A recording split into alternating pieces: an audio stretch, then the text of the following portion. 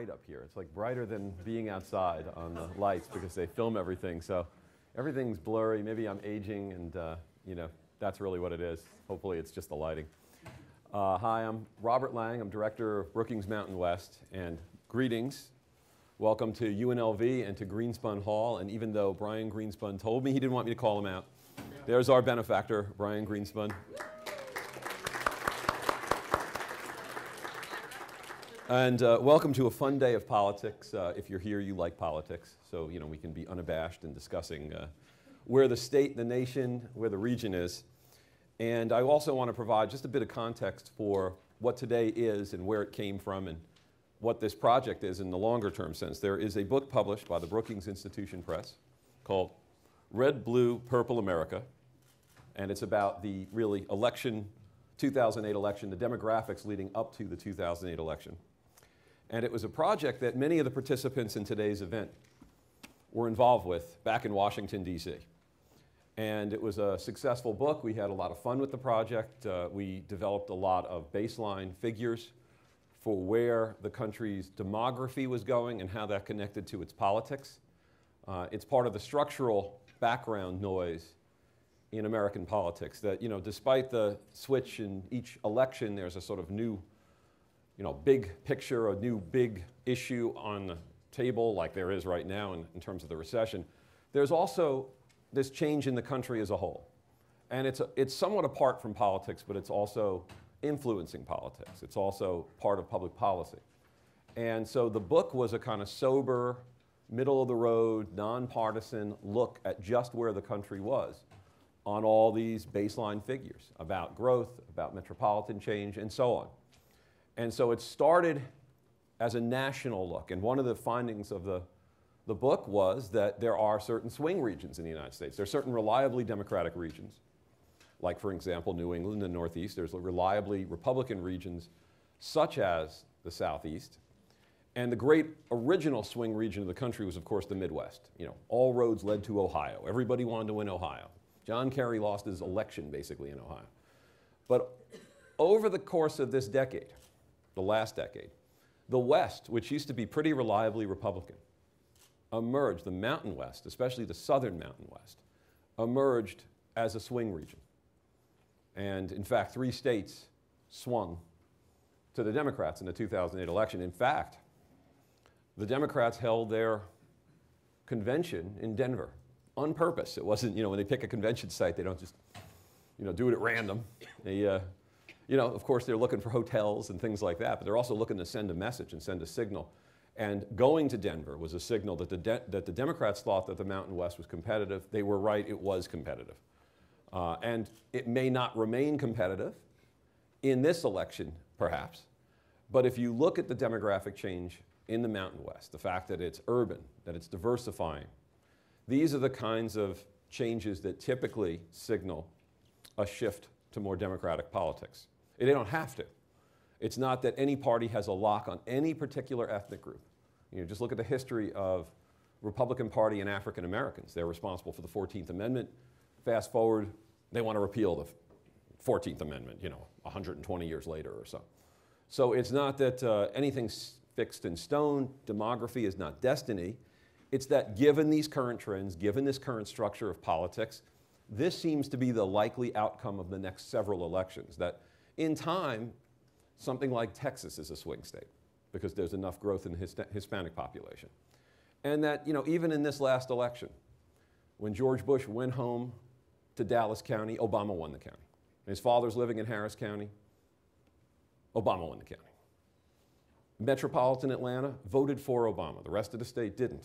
You know, the balance of power in a lot of these states is that there still remains enough non-metro, firmly Republican vote that the state itself ends up being a Republican state in the Electoral College, or it sends U.S. senators or governors that are Republicans. But we began to see the contours of this change. And I'll show some of that in my work, and I know Rui and Bill have a lot to say on this topic as well. And again, the point is trajectory, not inevitability. The point is this is the pattern as it's setting up. This is the movement and direction that we're going in, but it's not that any of us regard any election as any form of inevitability. because there are events concurrent with an election that can turn that election around. People can come out and vote in numbers that they didn't vote in previous elections and change the mix in any one election, like midterm elections especially, tend to have an older and wider population vote in them, just before you even get to the current politics. There's always a pattern that the bigger elections, the presidential elections, have a greater diversity of voter and have a larger amount of voters, sometimes double the amount of voters. And I just have some housekeeping duties, and I want to turn quickly to the panels themselves. So let me say also that we're not going to spend a lot of time introducing folks. It's in your packet if you want to read up on them. So we'll just identify who they are and then move on. All that with the purpose of just getting to the material as quickly as possible. And we also have a lunch program, and I have some housekeeping just to remind you. Lunch is not here. We're walking over to the Student Center. There'll be folks with red shirts on. We're going to follow them over. No one gets lost in the parking lot over here. Wanders out on the Maryland Parkway, walks across the street, whatever. We want to make sure you all gather with us. And that we're going to also, late in the day, roll out a survey that's part of this project. And the survey was an effort to get at the bigger currents within the Intermountain West, the public attitudes on a series of issues, education, environment, to see where this region is. So the survey comes out today. It's on the website already. It has some interesting findings, I think. It dovetails with some of the recent polling that I've seen the Review Journal actually do, where there is, for example, happily in the case of this institution, a great deal of public investment and willingness to, to provide resources to the universities. And you see that actually in a lot of the surveying, that education is a very high priority in the country right now. It's really second after the economy. There's a sense that, it is broken in many places. And there is a willingness to try to engage the public sphere and try to fix these things. These are all positive developments, I think, in terms of, the bigger picture and where the country is heading, where the region is heading in the long term. But in any one election, of course, any kind of politics goes in the last few weeks out the wayside. That's the kind of careful, rational discourse that we hope to establish in a meeting like this, and everything's down to ritualized chance. And I recognize that, and I make no illusions as to, despite the fact that all these folks are willing to pay, maybe the politicians will wake up and find that there's a voice within them to make this case. No, I've seen it go the other way enough, and recognize in the sort of real politics of the world, that just ain't the way it works a lot. So with that, what I want to do is, I guess we're going to start to move the curtains now. There's my signal to move the curtains, by the way. How's that for? You could tell I've gone to announcing school and failed out. Luckily, I got into the whole professor school thing, and that worked for me. And our first panelists are going to come up, and I think David Demore is going to introduce them, and he is our discussant. Thanks.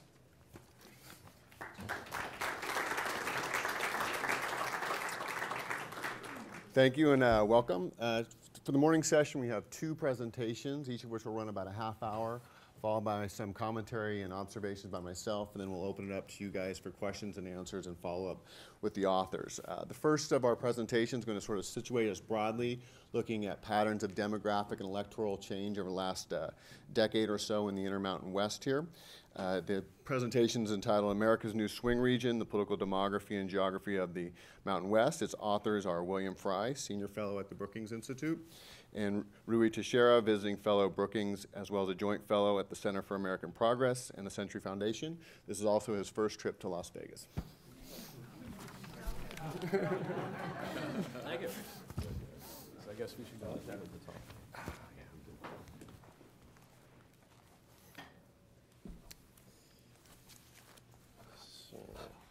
I'm going to try to do a tag team kind of thing here, since we both have different areas. Now, we need our slideshow up at some point. Are you guys controlling it? Because that's not our slideshow. Why don't you give preface to it before the slideshow? Yeah, okay, they'll figure it out, no doubt. So Bill and I are going to present findings from our new paper, America's New Swing Region, the Political Demography and Geography of the Intermountain West. And what we try to do in this paper is take a look at the growth patterns and how they're changing the sort of politically relevant complexion, demographic complexion of the Intermountain West. And as you guys I'm sure know, I mean, this is a pretty damn fast-growing region. 4 of the 5 fastest-growing states in the United States are in this Intermountain West region. First Nevada, second Arizona, third Utah, and fifth Idaho. Colorado ranks 8th, and New Mexico, while it isn't in the top 10, is still growing faster than the nation as a whole. So this is a very dynamic region, an enormously dynamic region. And when you have this kind of growth, it typically does change the demographic structure of an area, of a region of states in important ways. So we tried to do that in this study, is try to figure out what those ways are, see what kind of patterns we can come up with by looking at the data. For purposes of our analysis, we divided up each state into a series of regions so we could look at differential growth patterns and demographic change at the sub-state level. We looked at the structure of eligible voters in each state overall and within these regions. We looked at the demographic trends in voting and how they related to these shifts. We looked at geographical shifts in voting and voting support in these states and within these regions. In the end, we tried to make sense out of it all, and I guess you all will be the judge of if we succeeded. The data sources we used were the censuses up through 2000. We used the 2008 American Community Survey public use microdata sample. And we used the exit polls from 88, 2004, 2008, and basically pretty much anything else we could get our hands on. And I think we come up with some interesting stuff, but I'm going to turn it over now to my colleague Bill Fry, and he's going to talk a little bit about some key demographic segments that we've looked at in our work. Okay. Well, thank you very much, Rui. And you'll soon find out that this really is a tag team match. I mean, you've heard of Rogers and Hammerstein or Abbott and Costello. This is Teixeira and Fry. And Rui's a political guy. I do a little bit with demographics, and somehow between us we try to get something going. We have a lot of demographic stuff on eligible voters. One of the things the American Community Survey allows us to do with the PUMS files, public use microfiles, is to actually tailor eligible voter populations by a whole slew of demographics. And in our report, which you'll be able to get a copy of it somewhere, somehow, you will be able to see all of it. But for purposes of this presentation, we're going to focus primarily on key demographic groups that we think are really important in understanding the nature of the electorate and the changes in the electorate in each of these states and within key regions of these states. So those key groups are essentially mutually exclusive groups. If you take the eligible voter population and break one group out, we call them minorities. They're simply non-Hispanic, people who aren't non-Hispanic whites. And of course, we realize that there are different patterns for different minority groups, but this is to simplify things a little bit. And then for all of the white groups, we break them down into 3 categories. White working age college graduates, white working age people who haven't graduated from college, which we'll call the white working class, that Rui's written about an awful lot and we'll have a lot to say about, and also white seniors. So that big pie chart has all of those different groups. Here we have on this slide the breakdown of each of the 6 Mountain West states on each of these different groups. Now, the first thing that hits you in the face is 2 of them are pretty much white. That is Idaho and Utah. Their electorate is even whiter than is their total population. And so 11% of Utah and 9% of Idaho are minorities. Everybody else is some sort of whites. And of course, New Mexico, we actually have a very minority-dominated electorate in the case of New Mexico, 51%. The other 3 states, or three other states, Arizona, Arizona and Nevada, Arizona and Nevada are second in their most minority-laden electorate, and Colorado somewhere in between. Now, this other group that we're talking about, which is the white working class, they're a big share of all of these states. You can see 57% of Idaho's electorate is the white working class, 56% of Utah. Because New Mexico is such a minority-dominated state, only 25% is the white working class. But the other 3 states, Arizona, Colorado, and Nevada, have about 40% of their population, which is a white working class. The white working class, as we'll soon see, is a diminishing part of all of these states' electorate, but still a substantial part. And as Rui will talk about, they go in different directions in different states and in different regions, and they're important to keep an eye on. The group that we think is really important, in addition to the minority group, are white college graduates. White college graduates are still a pretty small part, or a smaller part of these states' populations than the white working class. But in the state of Colorado, even though it's not the whitest of all of these states, has the highest share of the white college graduates. About a quarter of its electorate, of Colorado's electorate, are white college graduates. Of course, because of their white population, Utah and Idaho have large white college graduate shares. Smaller shares are in the other states, Nevada, Arizona, and New Mexico. So keep an eye on these groups. The white elderly, we think, are important in terms of the way they vote, but there tend to be a smaller share in most of these states and in most of these regions.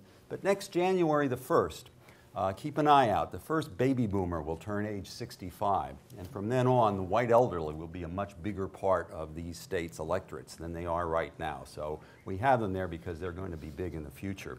The other thing we're looking at is changes. Now, here are changes in the share of these voter segments for each of these states. In other words, when you look at the whole population distributed in a certain way, between 2000 and 2008, Nevada increased its minority share by 7%. It's the biggest increase in the minority share among these 6 states, but all of the states have increased their minority shares, especially Nevada, Arizona, and New Mexico. When you look at the white college graduate group, the group we say we're keeping our eye on, here again, there are changes and reasonably big changes in Utah, Idaho, Colorado, and Nevada. Not so big in Arizona, and actually decline in New Mexico. This doesn't mean New Mexico is losing white college graduates. It just means that white college graduates in New Mexico are growing at a much slower rate than the other segments. So it looks like it's a declining share. And then finally, this is the big change that's pretty pervasive everywhere, the decline of the white working class. This used to be the bastion, and still is, of a lot of the political campaigns and lots of issues. But you can see in all of these states, and especially Nevada, there's a decline in the share of the white working class. So that's a big overview of the demographics. Now we're going to switch gears and start going into one state at a time. This is where we do our Teixeira and Fry thing. But I'm going to start out with Arizona. And this is an example of what we've done in each of the other states. We've broken Arizona up into 5 regions. Phoenix, which is the biggest part of Arizona, it's 66% of its population. And it's the part of Phoenix we're going to focus a lot on in our discussion, or the part of Arizona we're going to focus a lot on in our discussion, but also Tucson. And then there's the north, which includes the Flagstaff metropolitan area, which is a relatively small share of Arizona's population, only about 5%. There's the west, which is kind of a fast-growing, but still relatively small share. It includes Prescott and Yuma. And then there's the southeast, which is only 4% of Arizona's population, doesn't have any metropolitan areas. But if you look at this next map, you can see the growth rates. Dark green means fast growth, red means decline, and yellow means only modest growth. So you can see Phoenix, Tucson, and that west region is growing quite a bit. Well, let's look at these key demographic segments for Arizona. We're just going to focus on Phoenix versus the entire state. And Phoenix looks a lot like the rest of the state. It has a little bit more white working class, that blue part of the bar, 40% versus 38%, a little bit less minorities. But Phoenix is important because it does comprise 66% of the state, and it's growing more rapidly than any other part of the state, by about 33% between 2000 and 2009, though the other parts of the states are important. So now I'm going to flip it to Rui. He's going to talk about the political aspects of this. Okay, thanks, Bill. Yeah, let's take a look at the, there we go. Look at the map from 2008. This shows you the change in the distribution of support for McCain and for Obama. Blue, of course, is, dark blue is the strongest support, above 10-point margin. Red is more than a 10-point margin for McCain. And we don't have a lot of blue in our map. We got Coconino County here in the north. Importantly, Tucson here, light blue in the south. Phoenix was actually kind of on the bubble there. It was minus 11 points, and obviously determined a lot what happened to the state as a whole. McCain carried it by 8 points. You have to wonder, if McCain wasn't from Arizona, how well he actually would have done in that state. I mean, to only carry your own state by 8 points actually wasn't so great, I think. And in fact, we're going to see in the next slide some of the things that have happened in this area since 1988. There's been a lot of important changes. So basically, Arizona has gone from -21 in the Dukakis-Bush election for the Democrats to -8 in the last election. Of course, it hasn't been equally distributed across the states. What this map shows you, the light green and dark green represent a shift toward the Democrats. The yellow and orange represent a shift toward the Republicans. You can see in the southeast, there's some shifts toward the Republicans up here in the west. But a lot of the state, and of course the most important parts of the state, are green, representing a shift toward the Democrats. The most important of all these shifts, of course, by a wide margin, is this one right here. That's Maricopa County, a 19-point shift toward the Democrats since the 1988 election. This is, 64, 66% of the vote in a typical election. And as Bill was pointing out, this is by far the fastest growing part of Arizona. So not only is a moose in terms of size, it's a really fast-growing moose. It grew by 33% between 2000 and 2009. So the fact that you have the biggest shift toward the Democrats over this time period in the biggest, fastest-growing area of the state, whereas Bill was pointing out, you see these shifts in demographic segments happening fairly quickly. There's about half a percentage point a year decline in the white working class is of tremendous significance. Now, of course, that's not going to have a huge impact on the results in the 2010 election. This is a terrible environment for the Democrats, a great environment for the Republicans. They have a chance of taking back some House seats, the GOP.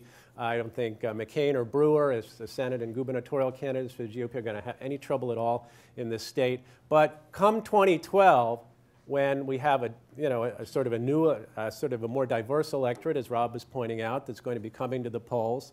It could be a somewhat better kind of atmosphere for the Democrats if the economy improves. And I think we'll have 4 more years relative to 2008 of the kinds of demographic changes that are tending to move Arizona in a more liberal direction. You'll have more minorities. You'll have, again, that half a percentage point decline, another 2 or 3 points less for the white working class. And you'll have more members of the millennial generation, which we're going to hear a lot more about later, but are more liberal than the rest of the population. So come 2012, we'll see if these trends that we see here continue. That's going to determine how close Arizona is in the 2012 election, particularly, of course, Maricopa County. If it continues its pretty steady move toward the Democrats, evidenced in the 2012 election, it could be a very close election in this state. So that's all for Arizona for now, and now we mustn't tarry. We have to go on to another state. Okay, we're moving to Colorado now, and we've broken up Colorado actually into 8 regions, and 3 of them are actually the metropolitan area of Denver, which as a metropolitan area comprises about 51% of the state's population. It's pretty important. But because there's a lot of discussion about what's going on between the city and the suburbs, and the city and the inner suburbs and the outer suburbs nationally, a lot of people look at Denver as kind of the bellwether for this kind of shift. In other words, typically Republicans carry the outer suburbs, Democrats carry the city and the inner suburbs. Where's that dividing line? We decided to carve up the Denver metropolitan area in that respect. And the very fastest growing region of our 8 are the outer suburbs of Denver. It's only a small share of the state's population, but it's growing by about 48%, and so it's very important. We also look at Boulder and Colorado Springs. Boulder, only about 8% of the state's population. And I think that's right, 6% of the state's population. Colorado Springs, another big metropolitan area, but only about 13% of the state's population. Neither are growing as rapidly as Denver or the outer suburbs of Denver, for sure, although they're growing at a fairly brisk pace. Then we have this eastern block of a region with only one small metropolitan area, Pueblo. It's a relatively small share of the state's population, only about 7%, and it's growing very minimally, and I'll show you the next slide to show pieces of it are actually declining. And then a very small part of the state that doesn't have a metropolitan area, the central and southeast, and then a fairly significant, although not nearly significant as Denver, is that north and west, which contains rapidly growing metropolitan areas like Fort Collins and Greeley, as well as some declining areas. The next slide shows the kind of growth pattern. Clearly, Denver is doing quite well, especially the outer suburbs with their dark green and light green, and then up to the north from the Denver metropolitan area. But that whole east area is declining in population, many of the counties there, and that's important to take note of. If we look at here for Denver, instead of looking at Denver as a whole, we did break out the 3 regions of Denver in terms of our key demographic characteristics.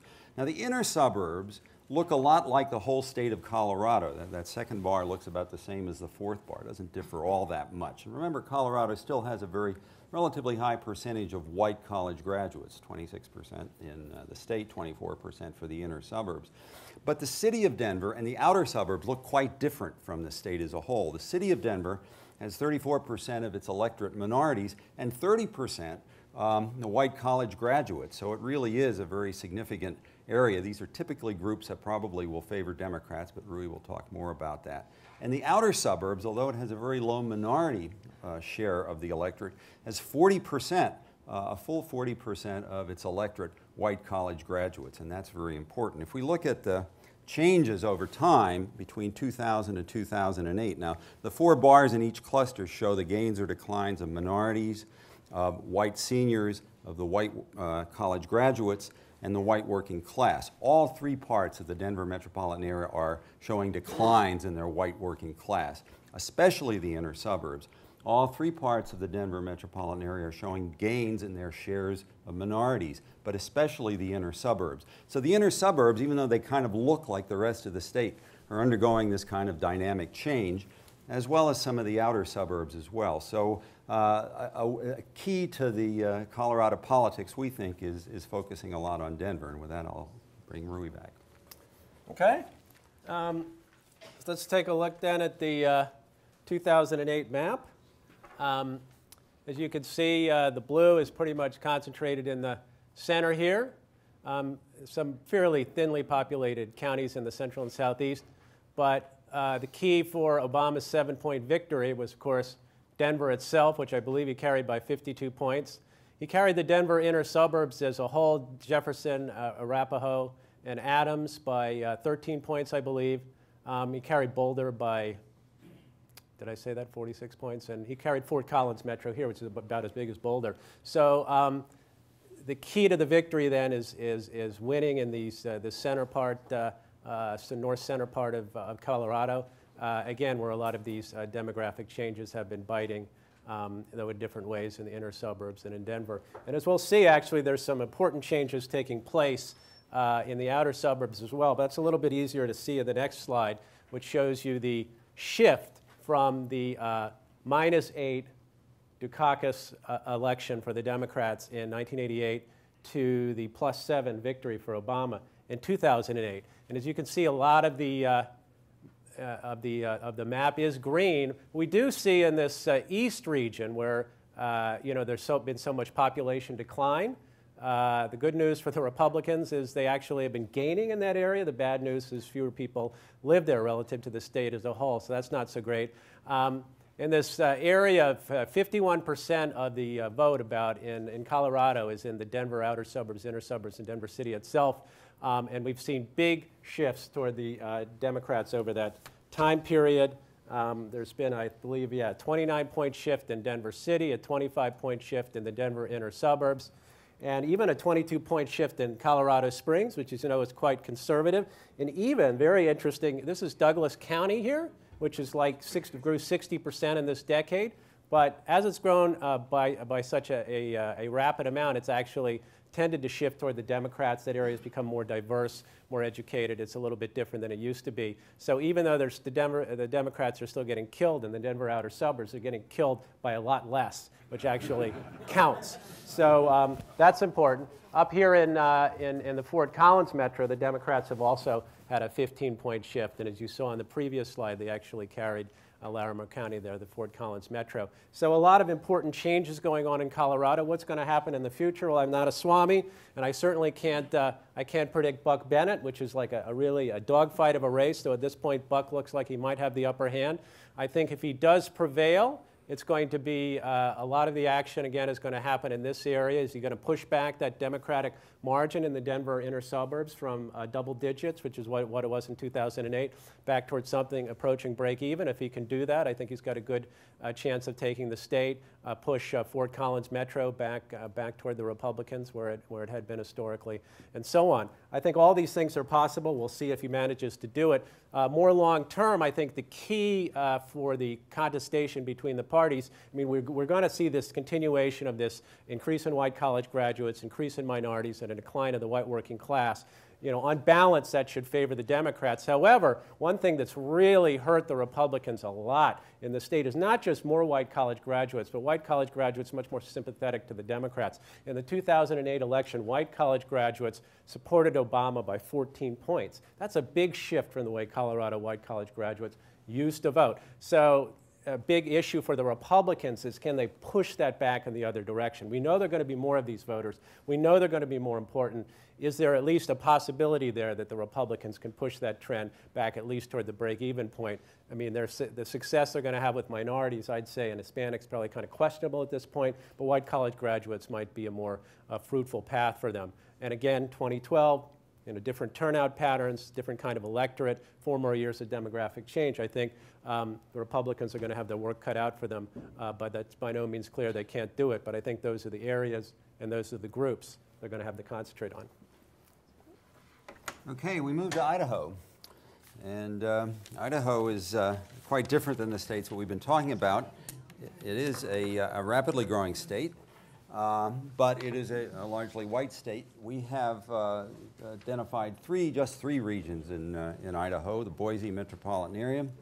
40% of the state's population resides there, but it is the most rapidly growing part of the state. We cut off a few counties up in the Panhandle. About 20% of the population live up there, with a few smaller metro areas in it.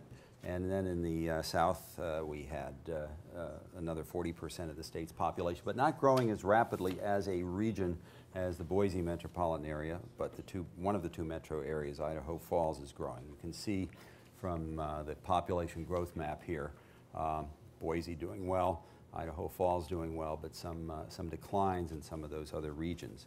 Looking at the key demographic segments for Idaho and for the Boise metropolitan area, Boise is a little more, has a greater representation of white college graduates, 23% compared to 18% for the state as a whole, and a lower percentage of white working class, but still fairly dominated by the white working class, and that's important to notice. But like some of the other states we were looking at and some of the other metropolitan areas we were looking at, Boise Metro as the state is showing a substantial decline in its share of the white working class since 2000, a gain in white college graduates and a gain in minorities, all segments that are, you know, perhaps some changes in the demographics that might bode differently for politics, which we will talk about. Okay, Rob tells me we got to pick it up here, so I'll just talk fast. That'll help. All right, well, let's take a look at what's going on here in Idaho. Not a lot of blue in this state, as you might think. The Democrats lost it by 25 points, so not much of a squeaker there. We got Blaine County here, we've got Teton County here, and up here we have the appropriately, this is Latah County, which is, I think this is very significant, the Moscow micropolitan area. Need I say more? No wonder those guys vote a little bit differently, huh? So is there going to be much change in Idaho in the future? Has there been much change in the past? Let's look at that first. Well, this shows the change over the 1988 to 2008 time period, and actually it went for, I believe, from minus 25 to minus 26, or maybe it was the other way around. Basically no change in the distribution of the presidential vote overall in Idaho, but as you can see, there have been some differentiation in what happened here. Moscow, as we might think, has become a little bit more democratic. Blaine County, out here in the Wyoming border, a little bit more. And this is Ada County here. That's the most important part of the change. Ada County, let's see here, yeah, moved toward the Democrats by 22 points. and the Boise Metro as a whole, because of Ada County basically, moved toward the Democrats by 14 points. Well, if Boise is like, what, it's like 40% of the state, and if they move toward the Democrats by 14 points, why didn't the state become much more Democratic? Well, the answer is up here in the Panhandle. The Panhandle actually has moved away from the Democrats and toward the Republicans by 18 points. If you look at a 1988 map, there's actually a scattering of blue counties up here in 88. They've all disappeared. The Panhandle has become markedly more conservative. So even though you have, you know, some pop growth in the Boise area, and even though it's moved toward the Democrats, it's been adequately counterbalanced by this pretty significant Republican shift in the Panhandle area. So what's the prognosis for politically going forward? 2010, not going to be any squeakers there either. In 2012, we'll see if some of these demographics, particularly in the Boise area, continue that trend there, again, particularly in Ada County, and see if it can start moving the state a little bit back toward a more competitive situation. Just one thing that would obviously make a difference is that the pro-GOP trend in the Panhandle stopped, because at this point, as I say, they're counterbalancing them. But okay, so bottom line here is this isn't one you're going to stay up late in 2012 worrying about. Well, I don't know if we can cover all the states, but we should certainly cover Nevada. And We should do New Mexico. It's well, important. We got okay. enough time. We have enough time? Yeah, We yeah. have enough time? We got half have an enough hour. time. All right, Yeah, yeah. we'll do that. We just can't. Can't dawdle. Carrot. Okay. All right. Here's New Mexico, and New Mexico we have three regions in as well. We have Albuquerque, which is the largest percentage of the state. It's 43% of the state's population. And we have a northwest region, which is, has two metropolitan areas, but one significant one is Santa Fe, which is growing in population. And then the south and northeast, which is not, it's the whole rest of the state, and it's not growing very rapidly at all, except for Las Cruces, which is growing fairly sharply. And you can see there's decline in New Mexico, and a lot part of New Mexico. It actually ranks 47th among states, sorry, 17th among states in population growth, not in the top 5 like the other Mountain West states. So it's not as rapidly growing of an area, but you can see the fast growth in the Albuquerque metropolitan area and some growth in Santa Fe and in Las Cruces. As to the demographic segments, of course, minorities are a big part of the electorate in New Mexico, 49% of the Albuquerque metro. But compared to the state, it has a higher share of the white college graduates, about the same share of the white working class, and more recently, it's shown some similar tendencies in other places, even larger gains in minorities, even larger gains in the white working class. There is a decline, however, in the white college graduate share, not in the actual number, but in the share, and that has to do with the more rapid growth of the minority population than in the other segments. So, Rui. Okay, we're moving right along here. Hold on to your hats.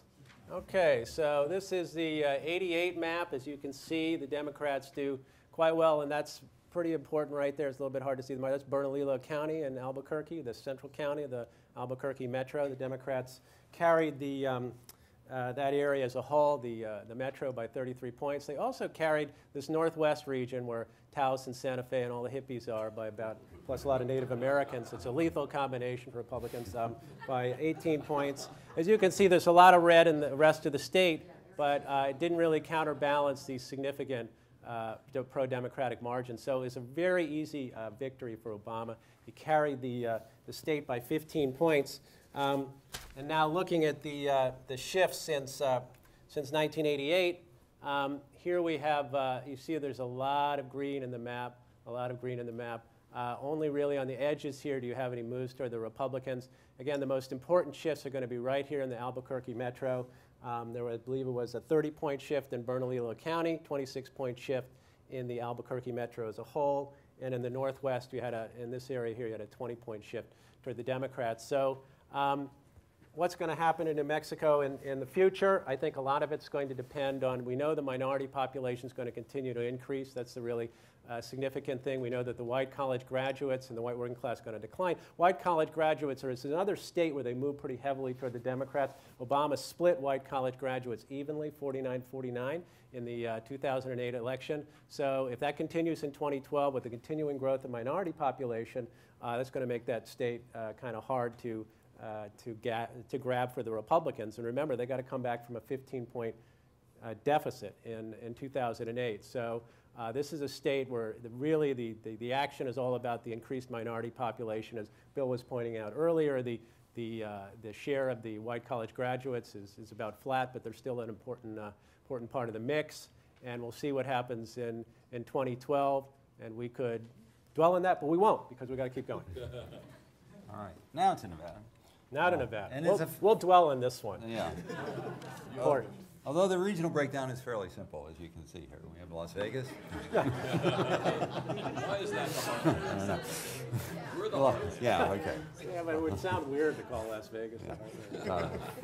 Las Vegas, Reno, and the rural heartland, but of course Las Vegas is 72% of the population, and by far the fastest growth of the other regions in the state. And you can see that from looking at this. There is Nye County, which is technically part of our heartland, but really an exurb of Las Vegas, is growing pretty rapidly too. But the rest of the heartland pretty much is not doing too well.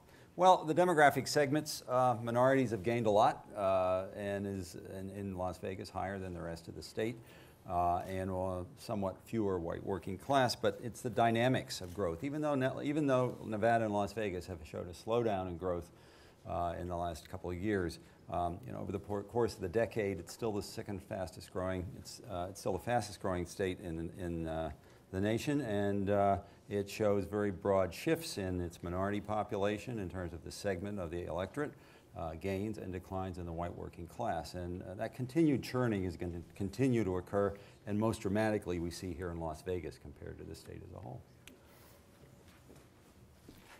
Okay, let's talk a little bit about Nevada. Let's move on to this slide here. Well, if you looked at this and you didn't know anything about the population distribution in Nevada, you'd think, geez, what a great state for John McCain. But the problem is, not too many people live there in that immense sea of red counties in the middle. You've got Las Vegas, which is, 72% of the population. And what's Reno? About 12, right. So, you talk about 85% of the population is in these two metros, and you've got only 15% in this area here. So that's why Obama could carry the state by 12 points, despite this sea of red in the middle, which he lost by 19 points, but he carried Clark County, Las Vegas, by 19 points. He carried Reno by 12 points. You put all that together, it's a pretty easy victory for Obama. Now let's look at how things have shifted over time, and that's kind of interesting. This used to be if you looked at a 1988 map where Dukakis lost the state by 21 points, all you'd see is red, dark red. Every county in Nevada was carried by 10 points or more by the Republicans in 1988. Things have changed a lot since then. Even in the rural heartland, we see some shifts toward the Democrats. It's particularly important here. But in these two metros, you see big shifts. There's a 35-point shift in Las Vegas toward the Democrats, a 35-point shift in Reno toward the Democrats. I mean, what more do you need to know? So is this going to continue in the future? Well, here is an example, I think, where demographics really do tell you a lot about, it's not a one-to-one mapping, but in a state where the white working class is declining by a percentage point a year, and minorities are increasing by almost a percentage point a year, and there's some white college graduates too, but this is like a sort of replacement in the electorate kind of phenomenon. You're basically trading white working class voters for minority voters. That has a pretty clear, pretty definite, and pretty inescapable political implication. So we'll see if Harry Reid is able to, surf what's left of those demographics in the 2010 election. Everything's all mixed up here, and the electorate's going to look a lot different in 2010 than it did in 2008. But once we get back to 2012, I think things will look a lot different than they do now, though it's certainly possible, as we know, that Reid might lose. But I think taking the long term, and that's what we try to do in this, look at the long term, look at about shifts that are changing the complexion of these states. It's hard to look at these trends and think, this is a state that is really significantly changing its political culture over time. And I think our last one is Nevada. Nevada. We did Nevada. There's Utah. Utah. So that's quick.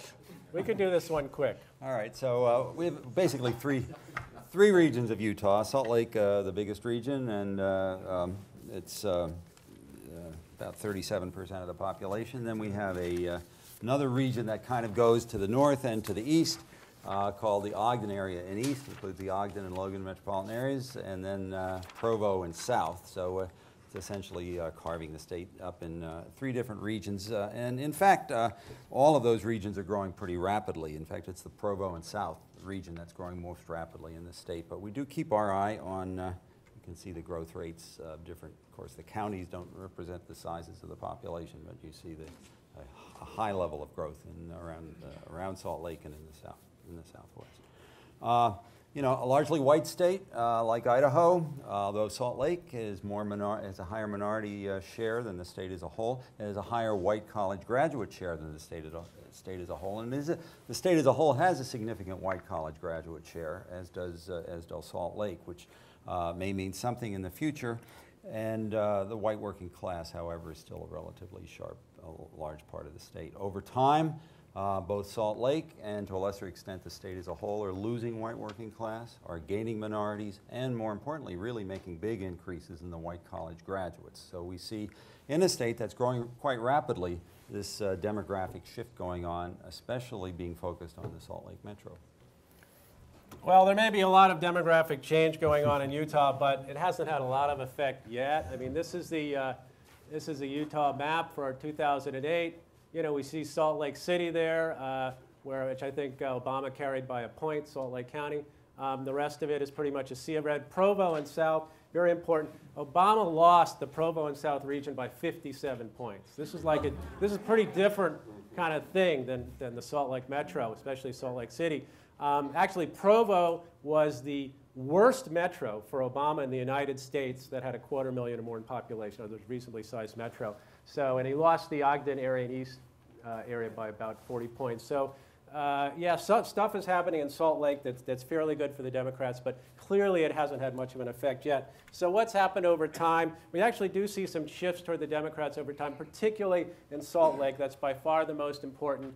But again, you know, we see these shifts in the other direction in Provo and South, which is really fast growing. It's a very fast growing state, but Provo and South region is really fast growing. So you have a Republican shifting Provo area that's more than sort of adequately counterbalancing the moves in Salt Lake, where there has been a significant shift for the Democrats. Political culture is really changing. So the key to Utah over time, it's moved, you know, 5 or 6 points in the Democrat direction since 1988, but that's gone from super conservative to just a little bit less than super conservative. So not much change. It's going to take maybe, you know, give it another 50 years, and Utah might look a little bit different, but so far those demographic changes haven't really bitten that much, and again, this is not one you'll stay up late on Election Day in 2012 worrying about. So I think that's about it. I think the patterns are clear. This pattern of demographic change, significantly changing the political culture in all kinds of interesting ways. But I won't say anything more about it because we've got to discuss it.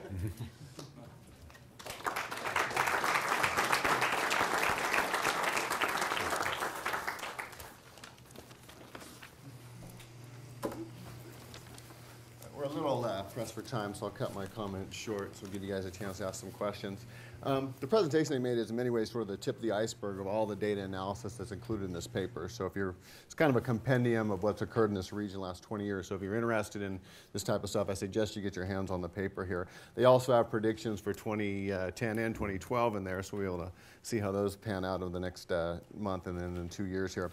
The thing that strikes me most of this analysis here is that the sort of red state, blue state, rural-urban paradigm that sort of dominated our understanding of elections plays out in this region almost on steroids. And so a reliably Republican region 20 years ago is now purple, with obviously the exceptions of Idaho and Utah, where it looks like it's going to be a little slower going there. And you clearly see the importance of the suburbs in terms of the balance of power here, and this is something our next presentation will deal with in great detail here. But of course, the suburbs are not monolithic here. There's going to be clear differences between the inner and outer suburbs here. The bottom line I took away from the presentation of the paper is clearly there's a demographic ticking time bomb here for the Republican Party. As this region becomes more ethnically diverse, becomes better educated, the millenniums tend to get into the job market and participate in politics more broadly. It spells a lot of trouble for the Republican Party given their present trajectory and given their strategy, particularly on an issue like immigration here. And you can certainly see potential backlash, as we saw in California in the 1990s in response to Proposition 187 here. And so that, I think, is the real interesting question is here, how's the Republican Party going to adapt their rhetoric to what is going to be the swing region that is likely to dictate election outcomes here in the coming decades here. So with that, those thoughts in mind, we have a few minutes for questions, and I will turn it over to the audience if anybody has any questions for Fry and Teixeira. Go ahead. In your comparison of the two elections, 1988 and 2008, you're comparing Republican versus Democrat voting, but people are really voting for candidates there. So I'm wondering why you chose 1988 as your comparison year, and how do you think that a change in that selection would have changed your outcome? Well, we picked 1988 because it's sort of like the last election of the Reagan era, when before the country started shifting in a somewhat different political direction. It also gives you a pretty long time period over which to look at change. If you chose another election, you chose 84, you'd see bigger changes. If you chose, 92, you'd see smaller changes. If you chose 2000, you'd see smaller. The pattern would be the same. The magnitude would be somewhat different. But looking over this time period, I think both makes political sort of substantive sense, and it allows you to see, sort of look at it in a big enough canvas. And I do think the country, from other work I've done and a lot of people, 1988 is kind of a transition point for the end of one type of politics and the beginning of the new. So we're kind of doing a little checkup here to see how, in fact, when we originally did this analysis, we used 2004 as the end point because 2008 hadn't happened yet. And it's pretty consistent with what we show here, very consistent.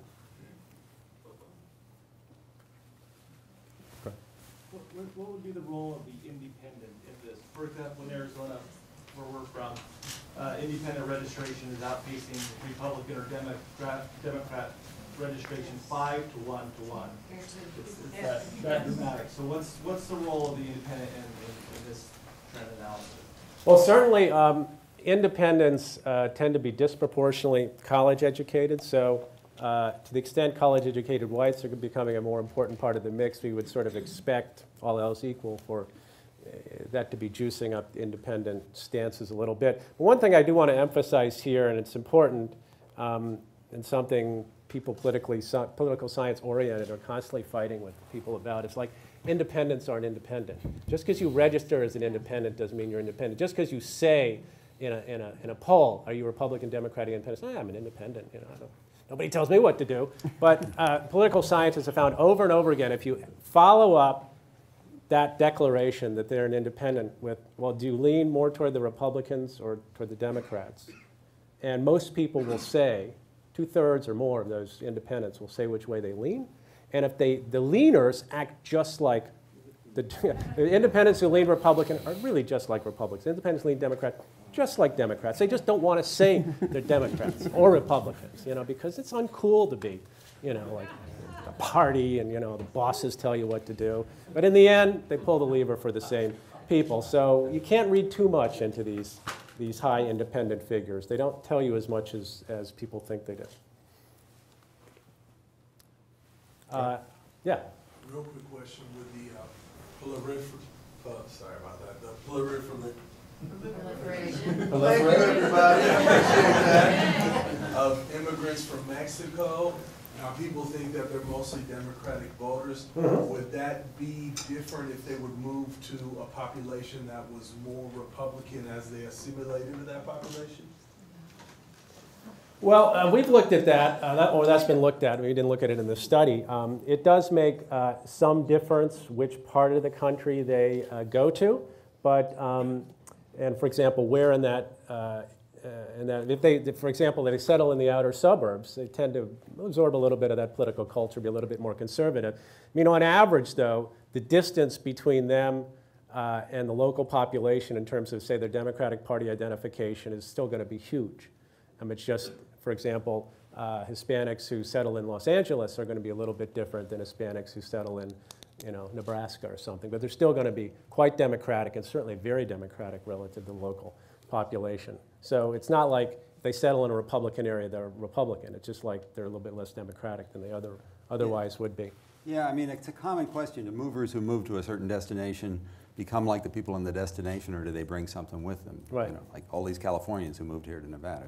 Have they changed things, or are they going to become more like the Nevadans? And I mean, I think the jury's kind of out on a lot of this, but my feeling is they bring a lot with them, their original ideas, and I think. And actually, we did look in the survey. You'll hear more about this later. At people who had been in the area for a long time versus people who'd moved there relatively recently. And we do tend to find, particularly if they're from California or the ethnicity, they tend to be more liberal than the counties in which they've located in some of these conservative areas. Rob says we got time for one more. Maria?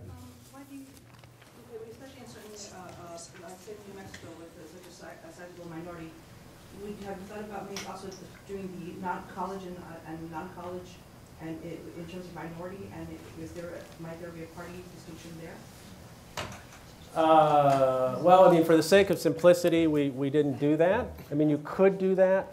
I'm not sure how much more it would tell you than what we have. I mean, basically, college-educated, if you look at Hispanics, the difference in party identification between those who are college-educated and those who are not college-educated is not huge. I mean, there's more of a differentiation by income, but it's not like you get pretty far up the educational scale and Hispanics, you know, start shifting their party ID, you know, radically toward the Republicans. So their political behavior doesn't differ enough to probably, and also it's a small group in some states.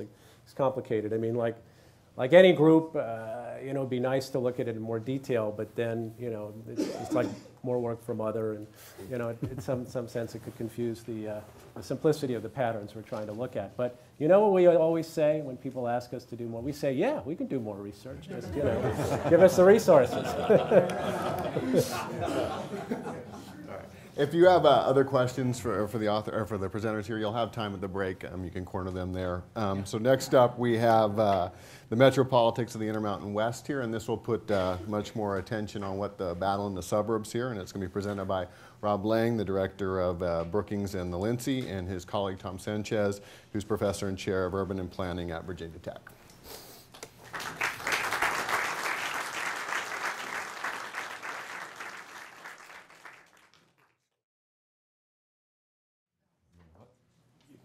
Yeah, I'm going to go ahead and come up when we do the Q&A. Okay.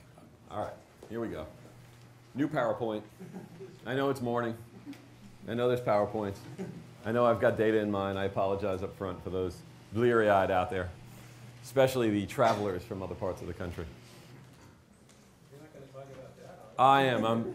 I'm loving. I'm all over Utah. Actually, you've given me a new sort of thumbnail, Rui. I have the 3 Ds of politics, which I'll show, which is Democrats plus density plus diversity equal Democrats.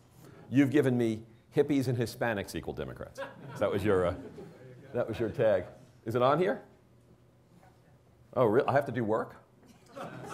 Wait a minute. Okay. Given my Luddite tendencies and utter lameness around technology, Becky has graciously come down and bailed me out and put the PowerPoint up. This is 3 of us, a grad student, Chrissy back there, Tom and me. And where is my little channel thing here? Okay, I can do this. Let's just start with the big issue and the big question. We're growing.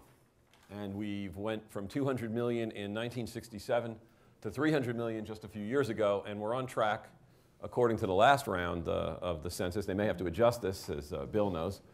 But the 400 millionth American should be added by 2039, the start of that decade at least. This is a rate faster than any country except India and Pakistan, and actually it's faster than China, where a lot of the growth is just simply a shift from rural to urban location. That's why China's booming. And most of this gain, a big share of it, is in the biggest metros. And as I noted earlier, the findings that Tom Sanchez and I had by analyzing the suburban vote from 2008, we went back to 2000, is that the density of a suburb, especially the urbanizing suburbs, places that were built out already, places where the housing in a lot of regions. Here, this would be different because this is such a new region. But the 50s, 60s subdivisions that were so dominant in the post-war years, those have mostly transitioned to Democratic voting. And in fact, they're some of the largest space for new immigrants to come to. In this region, that's a right fine old neighborhood. And so some of the Democratic areas here include a much newer housing stock. Places that are just done growing here, inside the 215, say, tend to be, especially the further north you go out of Henderson, south you go out of North Las Vegas, tend to be Democratic space. And also in 2008, the suburbs, and we did a lengthy analysis on this, and it appears in different places, ended up being the balance in the country for the election, which is easy to say, which I'll show in a second, because 1 in 2 Americans is a suburbanite. And it's really the issue is not the suburbs writ large when there's so much diversity in the suburbs. The more specific issue is what's the break point in the suburbs? Which type of suburbs? And what it comes down to is often that the older suburbs, even the maturing suburbs that aren't that old but just finished building and maybe seeing some redevelopment, but not much, those have been increasingly going to the Democrats in our sort of look at really back to '88 in some cases. Just to put it in context, anyone familiar with Marin County, California? How would you describe Marin? Marin. Even when I was a kid, Marin. The first time I was in Marin County, I was a kid, my parents in San Francisco, and went over that bridge, and I was like, my God, this is Shangri-La. Well, for me, anyway. Well, as a kid, as a nerd, 1976, I'm 17, I'm looking at the election, and it's actually, Jimmy Carter, Gerald Ford, and I'm looking at the county results, and I see that Marin County went for Gerald Ford. And that is amazing to me. That's how different, 1, the Republicans were, and 2, the suburbs were in 1976. And the state I lived in, New Jersey, at that time went for Gerald Ford. And it's not that reliably a Republican state anymore. And so a lot's changed. And when you look at the numbers we're talking about of change going forward, we just keep churning and churning decade by decade. You're talking about 30 million added per decade. You're talking about over time an equivalent by the mid-century of adding the entire population of Germany, the largest European Union country, into the mix in the United States, mostly in its metropolitan areas, with a very large share of that going to not just suburbs, but we're not going to the periphery and we're not developing as much of the edge as we've done in the past. And so a larger share of that, which is mostly minority, gets patterned over the existing space and urbanizes those suburbs, creates a quasi-city out of them. And they actually exhibit a pattern of voting like a city itself, not quite like the core, but more so than the newer suburbs, rather. And so the share of the country in that demographic, the share of the country in that location, they are also sympathetic, by the way, on a whole host of metropolitan issues. They're sympathetic to transportation infrastructure investment, things that are going to solve problems, in their life, investment in schools and so on. And so this is an important dynamic in itself. It's also important just, not just in presidential politics, but important in terms of even state politics and investment in infrastructure. In state politics, the interesting thing, and I'll show you the data, is that despite the size of a region like Las Vegas, or even Denver relative to the rest of the state, the metropolitan areas are weaklings politically in the state politics. They could deliver a senator to Washington and change the balance of power in the state. They could deliver an electoral vote to a Democratic presidential candidate. But when it comes to defending their interests, they tend to see their resources drift off to the hinterland, to the new heartland. To the old heartland, really. We're the new heartland. But the heartland that was identified in the slides you saw previously. And part of that is that the metros are still contested enough between the parties to where a Republican dominance in the rural areas and the voting of somebody like, in a region like this, there are Republican representatives that go to Carson City. And they vote more with party than place. And if you did a signature on what it looked like their focus of interest were in terms of directing resources around the state, you'd find that they really represented Winnemucca, not Henderson. And that's not just true of here. You see this everywhere. I saw this when I lived in Northern Virginia, which was my previous address. I saw, you see this in Atlanta versus the rest of Georgia. You see this around the country. This is a pattern that's noticed by the Brookings Metro Center, Brookings Mountain West, and it's something that's interesting politically in a larger sense, something we want to address. because it's one of the things that's reducing the number of tools that these globally connected places of these big metros have to enhance their own capacity to compete in the global economy.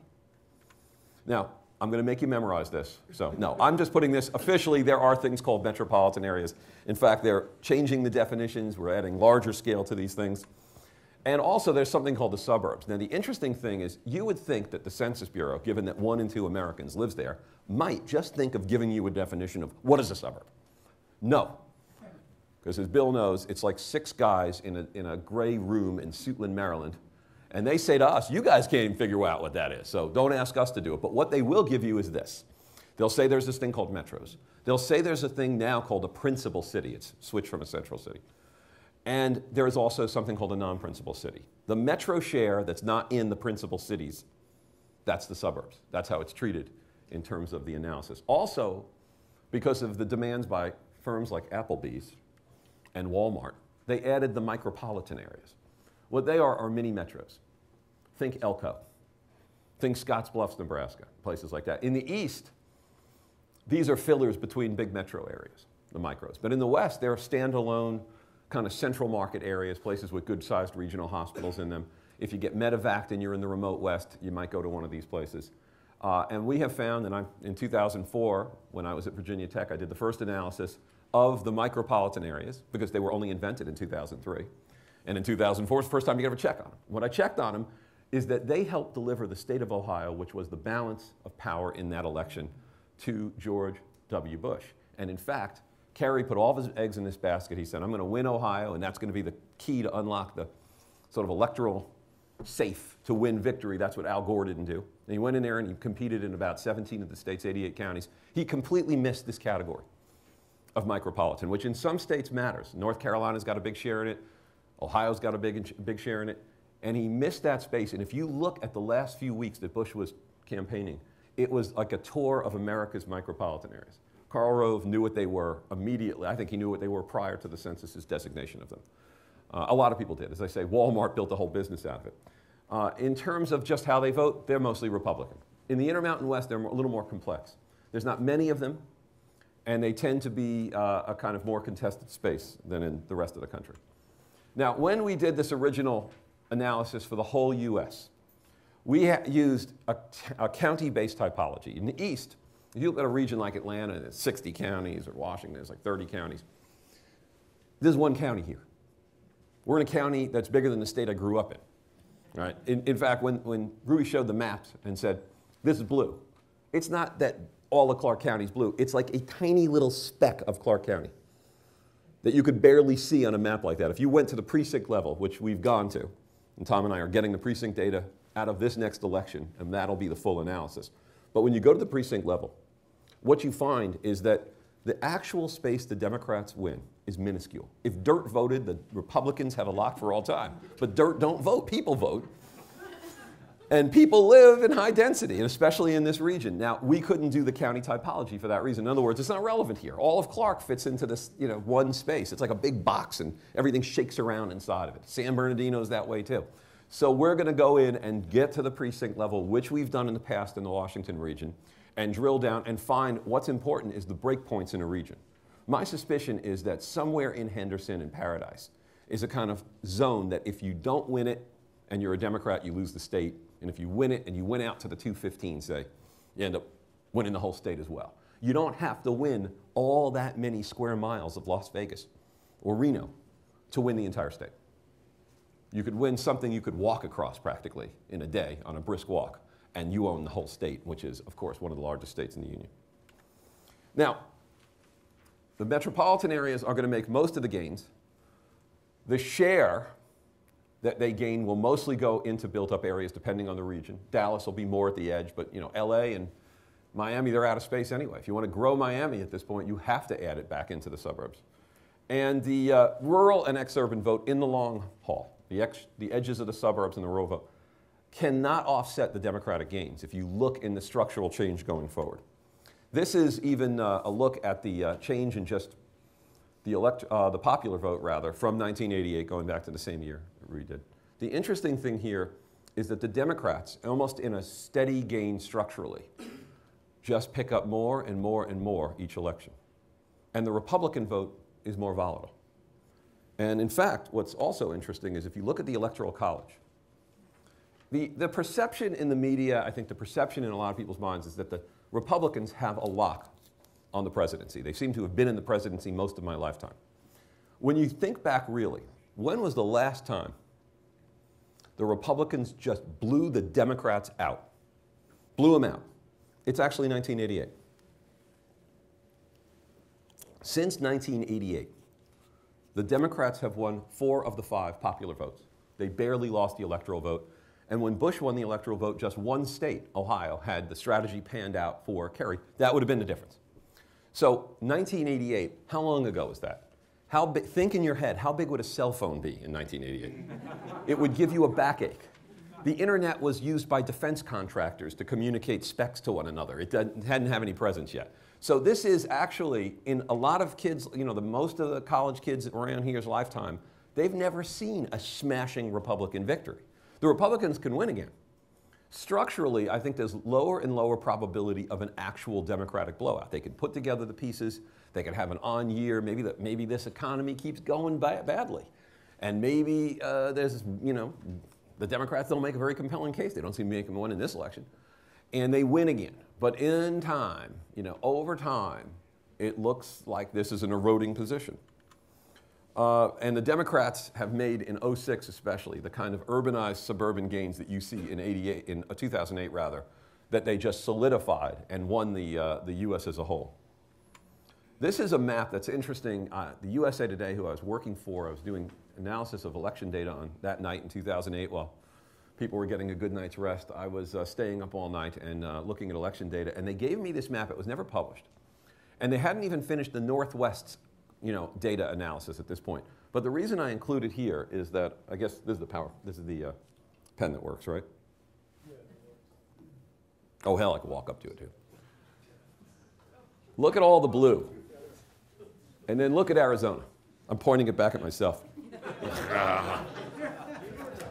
Use the force. Use the force. You can tell, guess who was running for president?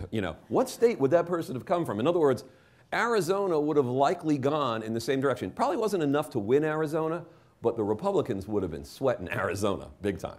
And it's Tucson Metro in particular, and parts of the denser parts of Phoenix. Even though Phoenix as a whole, the inside the 101 loop, the center parts of Phoenix, those are sort of contested turf now. This is also a 06 red and blue map, and you see each of these blue dots is the centers of metropolitan areas, and these are the metros. You could see how important it is, in a place like Atlanta or Birmingham, that you win that core. Phoenix's core was even in this case, and not necessarily blue. And quickly, just going through this, I know, again, there's data here, but I don't want you to focus on all that. What this really shows is, at the bottom, there's about 20 million people currently living in the 6 states that we identify as the Intermountain West. 17.8 million live in the metropolitan areas. The West is among the most urban space in the US. And even its urban areas are truly urban. They're not just metro counties around Atlanta that are really countrified cities. They are legitimately, at least at the subdivision level, small lot subdivision level, at the very edges of the region, urban in that sense, dense in that sense. And that's true of Phoenix, and it's true of most especially Las Vegas. And what you see is that in some states like Arizona, for example, it's over 90% are in that share. And that there's tiny non-metro, non-micro, it's called non-core based population. In this state, only about 50,000 people live outside anything that is identifiable as, a place you could get a regional airport in, a Reno, Las Vegas, but by extension, even an Elko. Below that, there is just hardly anyone out there. Now, that's different. In other parts of the country, there is a significant rural population. Even New Mexico, as a share, has a sort of bigger amount of micropolitan areas, a bigger rural presence, less metro. And the southern Intermountain West is slightly differentiated in this regard than the northern Intermountain West, as you see there. But overall, the pattern continues through the whole space. Then you look at, well, what's the suburban share? This is the non-principal city share. 10 million. Makes sense. About 1 in 2 people in the Intermountain West are suburban dwellers. And it's the growingest part of that population. You're in, by the way, right now, what's considered principal city. You're not in Las Vegas. I hate to break it to you. Rui, you may never get to Las Vegas because the Strip is not in it, and if you don't go north of Sahara, you've never visited it, and you're in what we call, and we love to call, I'm going to count. I'm going to score it your favor, but we're in paradise. I'm soon to even be a resident of paradise. I just love the idea. I live in paradise. Even paradise, which by and large doesn't look like an eastern city, in the sense of I don't see soaring paradise other than the Strip. It's which is really a hotel zone. You don't see this kind of massive high-rise construction. And so, Paradise gets there because the census, and it isn't even a real city, it's a census-designated place, it's not incorporated, no one knows what it is, only 6 guys in Suitland, Maryland, and the census could have figured this out. They say, hey dudes, you got enough business, you got enough population, you're actually a city. The reason I'm raising this is that even the city share of what's the Intermountain West is suspicious to me, and that most of it is, by any visual inspection, suburban. And that really what it is that there's a tiny little urban core in these regions, at like Lodo in Denver, say. But really the dynamic is older built places, newer built places that are urban. The older it is, the more diverse it is, the more likely it is to be democratic. The zone at which you can categorize that space has enlarged. The balance of power in the states are determined by the share captured of that vote. And in every election, you could almost guarantee. In Virginia, I had it down to where if you won out the northern part of the state west of Dulles Airport, you owned Virginia. If you were back to Reston or Tyson's Corner, you were through as a Democrat. If you were a Democrat, you had to win that much in Northern Virginia because there were all these downstate voters that would vote in the other direction. Same here. The same dynamic occurs. If you don't win out a certain core of this region, if Harry Reid doesn't win out a certain core of Las Vegas, then no matter what happens in the rest of the state, it's almost impossible to make up the numbers. So, because you can't count on many places in White Pine or Lincoln County, even as depleted as they are of population, they're virtually a lock in the other direction and energized in this particular room. The largest cities also are mostly suburban. Again, Las Vegas, paradise. With just Las Vegas alone, you'd have a much larger share that was suburban. And you look at Denver or, the only really outlier here is Albuquerque, which is the mayor, David Rusk of Albuquerque, wrote a book called Cities Without Suburbs, and he meant it. He annexed every suburb, and it's all part of Central City, Albuquerque. You could live in Jackrabbit, New Mexico, and it's part of Albuquerque. Your subdivision could be overrun with wolves, and you're in Albuquerque. So, again, some of this is an artifact. The issue is really, what do we know at the precinct level? What are the densities?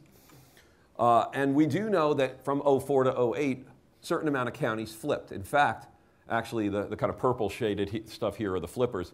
Reno flipped. Reno is now voting more like Las Vegas. Reno and Las Vegas together could determine any outcome within the state they chose to. However, the divide north and south, even metro to metro, in some states, and you see this around the country as well, Kansas City versus St. Louis, which side of Missouri are you on? Who are you for? That kind of divide still reduces the overall dominance of what would be overwhelming population weight in metros, and reduces the amount that metros get as a share of their amount of state resource. And the flipper is just showing that a lot of these are actually the metropolitan counties more than the non-metro counties, meaning they're more volatile. And I want to wrap up quickly here and just point out a few. Again, sorry for the density of these numbers. We've yet to translate this into the kind of cute graphics. I appreciate your graphics, by the way. They were thank God you started, because a table like this would have sent everybody for the exits. Well, you would. It's the kind of guy you are. All right, let's see if I can master this at this point. Yeah. You see these percentage changes in the Republican turnout is what we looked at. And it was, even with McCain on the ticket, they still lost some ground, the Republicans. But the big changes are places like Nevada and New Mexico, and interestingly, Utah. Salt Lake City, on its own, which is a substantial place, is a Democratic space. It has Matheson as the Democratic congressman out of there. The spaces you see, the contested House seats that you see in this election, like the seat that Mitchell's in Scottsdale, and the Perlmutter in the 7th District. It's a district that wraps and is gerrymandered around Denver, that goes from Lakewood, Colorado, all the way out to Aurora. Those kinds of spaces are the real swing points in every one of these states, and they indicate where the Electoral College would have gone. In other words, if you lose a bunch of these House seats, this is, a sort of ominous sign for the Democrats. But again, every time you have an election, you resort the deck. 04 was a beautiful, brilliant election for the Republicans. 06, not so good. 08, even worse. 10, wonderful election for the Republicans, very likely based on the polling. 12, who knows? But here's the more important thing. Keep going out, keep adding this minority population, keep urbanizing these suburbs, and Texas is a swing state. Georgia is a swing state. If Georgia and Texas are swing states, the Republican Party is the Whig Party. It either has to recalibrate and redo itself, or it goes out of business. It's going to have to outreach. And of course, Karl Rove was outreaching to Hispanics. They knew better on that. This is just distribution. They did. The current party leadership doesn't seem to get that point. Some of this is just so fixed and so probable and so certain in the way that, that, let's say Bill Fry, one of the top demographers in the country, is with us, could lay this out to you in the coldest and analytic way. And denial of this is a poor strategy for political relevance, quite frankly. And so some accommodation is going to have to be made within the Republican Party to that minority vote and to some of these issues, or that's it. By 2024, the 5 people left in the Tea Party are going to be literally in a Tea Party, because that's how small it's going to be. And I'll just go through this again. These are the metro shares, and you see even in the MSAs that change, and it's even more dramatic in some cases. And then finally, I want to get to really what would happen, and these are the last couple of slides, and we'll go to Q&A. What if only micropolitan areas voted in 08? Well, what you see is that the Republicans would have won. There are 3 states that the Republicans lost that they had won previously in most elections. Colorado, Nevada, New Mexico, and were it not for McCain, I believe, Arizona would have the quality, much more of a swing state.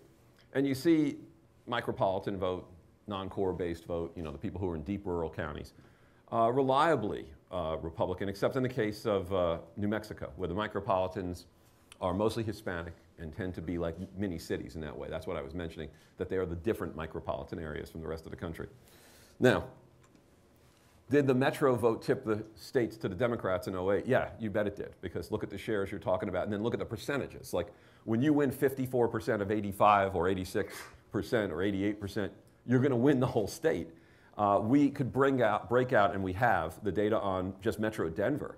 Denver alone would deliver the state, and Rui mentioned that. In Nevada, of course, Las Vegas alone would deliver the state. And in New Mexico, you have a state that is, by and large, probably moving away from the Republicans based on its diversity. And so in sum, what it really represents is that 3 to 4 of the Intermountain West states are in play. They're structurally in play for the long haul. They're urban enough, they're dense enough, they're diverse enough to be considered at risk for the Republican Party. This is a dramatic turnaround where the Mountain West was as reliable as the southeastern United States, election after election. And what we see emerge is that there are really 2 great swing regions in the United States now. The Midwest remains a region that you have to win, the sets of issues that you have to talk about to win the Midwest, about urban decline, about industrial decline. They're different than the kinds of issues you're going to need to bring up to win the Mountain West. You're going to have to talk about energy and environment and immigration and a whole other set of issues. And what's important is that the country's issues, the bigger issues of the U.S., I believe tend to be more about what's happening in this region, meaning the Mountain West, than the Midwest itself. In other words, and I use this example a lot. Peoria, if you'll recall the old expression, will it play in Peoria? It was a vaudeville term. It meant if you did a show and you did it in New York, could you take it out to the sticks and still get an audience? Or if you brought it out there, would they be offended by it because it would have too much New York sensibility? Well, Peoria, Illinois is now smaller than Peoria, Arizona, which is a suburb of Phoenix. And if you said to me, will it play in Peoria now? I would be more interested in the Peoria, Arizona as the example, because Peoria, Arizona as a kind of new Sunbelt suburb probably captures the midpoint of the United States in a way better than it does, let's say, looking at just the old industrial, Caterpillar plant in Peoria, Illinois. And so going forward, the next several decades cycle, this is not only a growing space, it's not only a contested space, but we in this region probably hold the key to the next several presidential elections and their outcomes. And that is why the Democrats, in their smart move, when they were making smart moves, went for Denver. And thank you.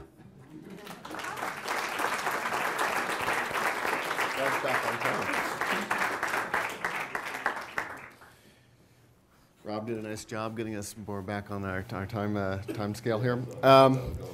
Yeah, a couple of points here. Clearly, it's cliche for anybody who studies or analyzes elections to say it's going to be one in the suburbs and one in lots of suburbs, but I think this research project really helps us parse that out. And when I was working on my comments for this, and I was reading one of their other book chapters on this project, they came up with this great sort of Carville line, right? It's the density stupid, in the sense is that the different suburban contexts provide environments that the two parties' constituencies gravitate towards, and they sort of lay that out a little more definitively there. So what we're seeing here is consistent with what we've seen across the country here. It makes their analysis a little more difficult, as Rob alluded to, and said the bigger counties here make it the unit of analysis much more difficult to sort of parse out, and they're sort of working on that and not mind-numbing data collection there. A couple of things, though, that make, I think, this region more difficult to sort of lump in with some of what we see elsewhere in the country is here. You clearly have a transient population here without a lot of strong community roots here. And one of the things I always struck with when I first moved here about 11 years ago was that 5,000 people move into Las Vegas a month, but they don't tell you that 3,000 people move out.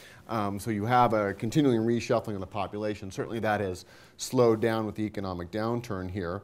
We also see, particularly in Nevada as well as Arizona and some other places here, this crushing economic downturn here that seems to have hit the exurbs the hardest, right? The last stuff built has the highest levels of foreclosures here, and we don't really know what's going to happen in those areas here. As the banks, do they ever decide to sell those properties? Who's going to move into those places there, and what are they going to be politically here? You also have here relatively weak political institutions, which makes it much more difficult to sort of sustain these patterns over time as compared to what we might see in the East and in the Midwest here. Now, clearly the Democrats have done well in this region in 06 and 08, essentially implementing the game plan they used in Missouri and doing it in Virginia here. In many cases, I think they exceeded expectations of what we might have thought they would pick up here. Now, what are we going to see here in the short term here? Well, clearly 2010 looks like a favorable environment here for the GOP, and that in turn has sort of mobilized their base here, re-energized here. There's one thing we have to realize here is that we focus a lot of this on national elections here, but what's important here is that what happens at the top of the ticket is also going to affect state legislative races and the state house races here. And this is not insignificant given what's going to happen in 2011, most notably redistricting here. And the Republican gains in 2010 are important here because it might help them to temporarily blunt some of these sort of broader demographic and structural changes here that appear to bode well for the Democrats here going forward here, but that may be able to sort of help them out at least in the middle part of this decade here. So if you guys want to get back to the stage here, we'll turn it over to Q&A. We got about 5, 7, 8 minutes before break time here. You want to sit at the end there and sit in the middle? Oh. Questions? Sir? How does the macroeconomic performance of the economy affect the red and blue mix between 88 and 08? Since Tom sat there while I presented the whole talk, I believe this is his question. I know we've talked about this a lot, Rob, and you have a lot of great insights on it. Yeah. I think I left those back in Virginia. It's yours. I think, well, I don't know if I can answer that directly, but one of the interesting things I was thinking about when Rob had mentioned, you know, the whole kind of the factor of density and how that affects voter behavior, and I especially relate this to my own personal experience recently, is, you know, these people that live in dense areas, that live in these metropolitan core areas, see the services that need to be provided. They see the infrastructure that needs to be maintained, built, invested in, maintained. They talk to a lot more neighbors that, you know, are talking about the quality of the schools, both the you know, the physical structures as well as the instruction that's given. So they have a different, you know, they have a different view of, hey, this stuff isn't just going to appear at a, you know, isn't going to fall from the sky. Somebody's got to, you know, somebody's got to pay for it.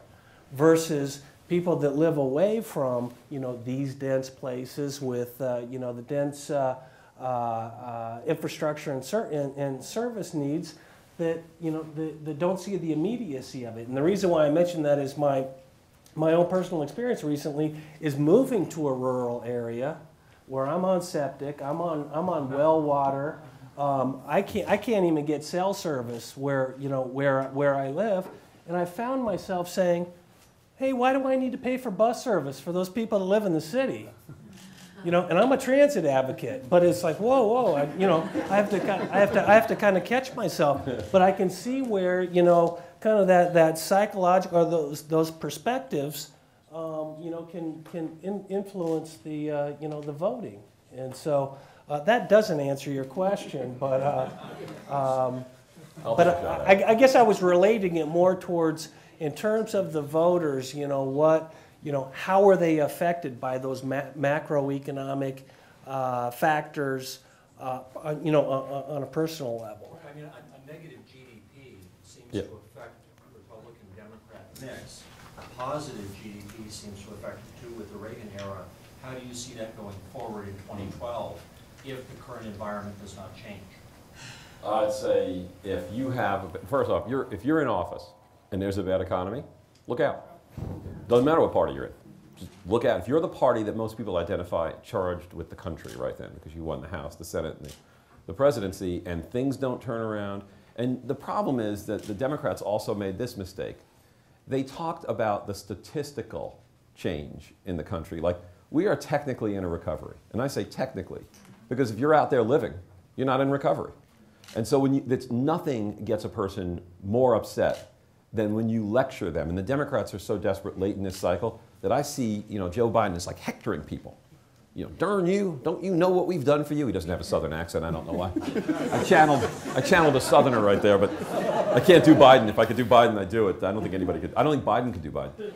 But he's out there and he's saying, you know, look what we've done for you. And a typical voter right now is like, you haven't done anything. And not only that, you know, you can say that Wall Street's fine.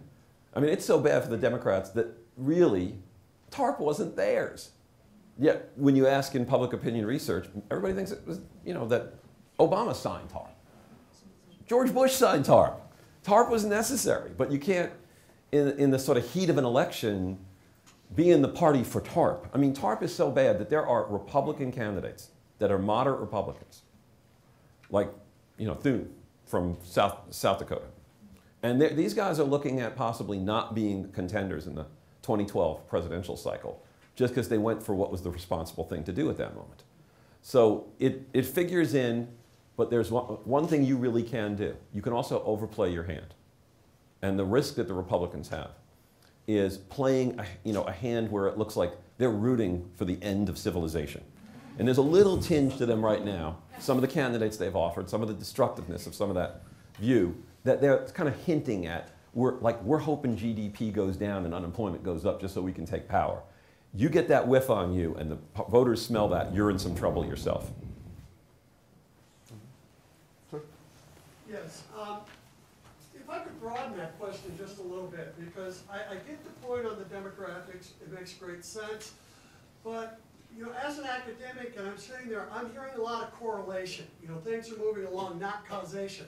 And what I say is what he's looking for is, have you thought about this basic underlying data that you've got that helps us to better understand how things are moving and how they might move in the future, to start moving it out and adding some more variables such as voter intensity, such as what's going on with the economy, so that we can actually have, and I'm not going to say, because we're talking social science, a completely predictive model, but something that can actually point us in that direction. And I'm sure some have worked in that area, but have you given some thought to trying, I think it would help us all quite a bit. I think one axiom you could add is that diversity counts more in a presidential year, perhaps, than in a midterm. And so the impact of the country's change could flip back and forth. And that voter intensity, and again, especially combined now with a downturn in the economy and the Democrats are the party in power. So it can, I think it can flip around based on those variables. And no one, will never advocate the idea that, demographics equals destiny. There was a point in the early part of this last decade where Bush did wonderfully with Hispanics.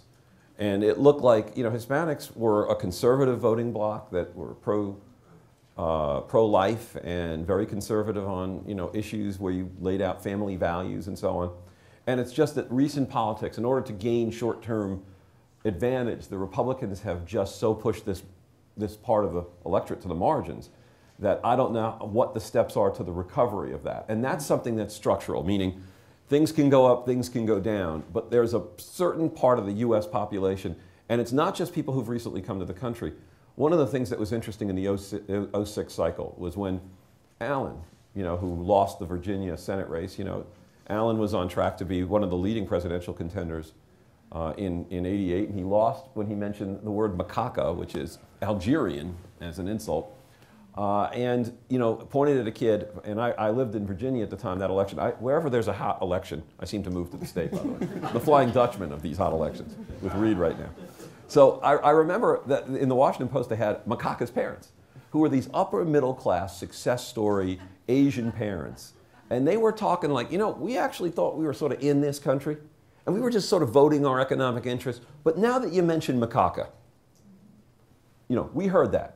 You take our kid who went to the honors high school in Fairfax County, who's an honors student at University of Virginia, who's working, in a campaign for the summer, that's got a camera, he's just, trying to learn about politics, and you sit there and you harangue my son as the other.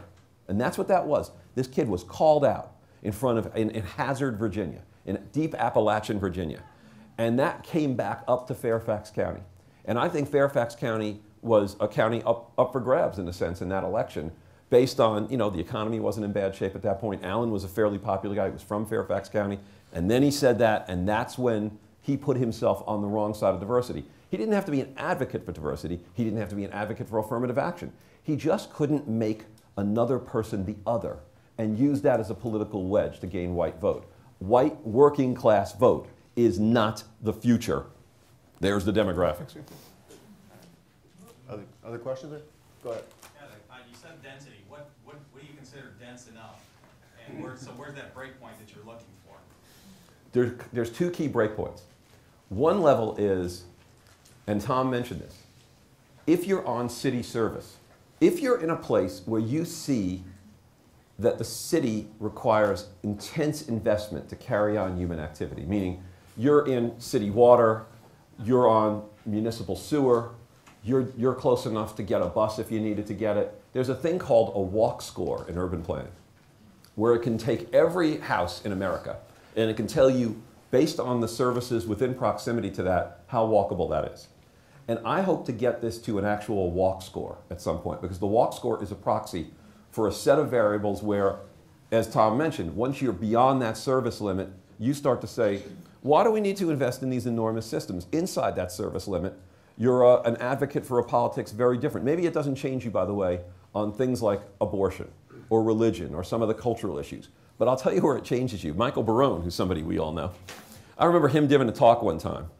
And, he's a city guy. And he uses Metro. And I remember him saying something like, well, we definitely need to fix the Metro. And as far as the rest of his politics, he's the kind of guy who's pretty happy with the way things are going in this election, just to give him a tag when I read his columns. And yet when it came to something like fixing the Metro system in Washington, D.C., somebody who is reliably a Republican on all these cultural, macroeconomic issues, when you get right down to the meat and potatoes of fixing the city, they're all seem like Democrats. Or every mayor I've talked to of a booming, fast-growing suburb, when you talk to them, they sound like they've been drinking some Kool-Aid. You ever notice in the papers, they're all for transit. They're all for light rail. They're all for anything that improves the efficiency and the investment potential of a densely built environment. So the real first service limit is just, are you on city water? The second one is where you become absolutely Republican, is if your house is attached and you're in a high-rise.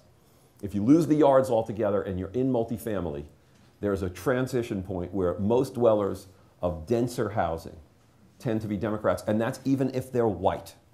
They tend to be Democrats. And part of that is something that even marketers have noticed, that an affluent household that consumes a McMansion is different than an affluent household that consumes a high-rise in terms of all these other sets of variables. And there, the Republican Party is culturally offensive, deeply and profoundly so, because of its anti-intellectualism and this sort of urbanite that's rich and might even want a tax decrease, will throw away a tax decrease just because of the sort of effect, because they're sort of cosmopolites.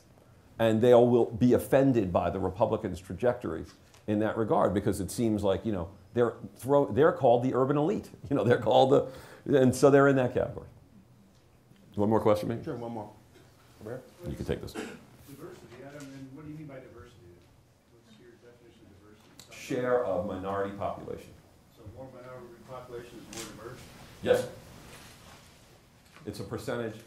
And that was the highest correlation. Do you remember that when we did that original analysis? Every increment out, if you said to me, which is more powerful, density or diversity? Diversity. The combination of density and diversity is powerful, more so because it's synergistic in that even a share of the white vote. Also, denser located whites tend to be college educated, and the densest located whites, densest location, tend to have graduate credentials. If you take a white male and you send them through enough years of higher education, you have a minority voter. Is that a fair enough appraisal from you? I was actually thinking that that's And that's Tom, by the way.